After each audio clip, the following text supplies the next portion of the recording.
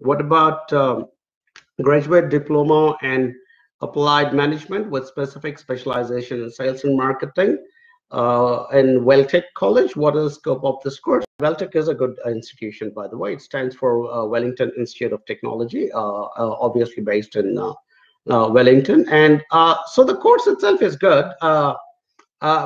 Specialization in sales and marketing, yeah, absolutely. I mean, this world wouldn't go around and round if there were no sales and marketing people. So there's always a good demand for sales and marketing professionals. Quite a lot of our students who have done courses in business management have gone on to acquire careers in sales and marketing and related kind of profiles. So yeah, I think overall it's a good choice. Wellington is a good city, and New Zealand is increasingly becoming multicultural. So gone are the days when it was that kind of monochromatic European kind of a fabric.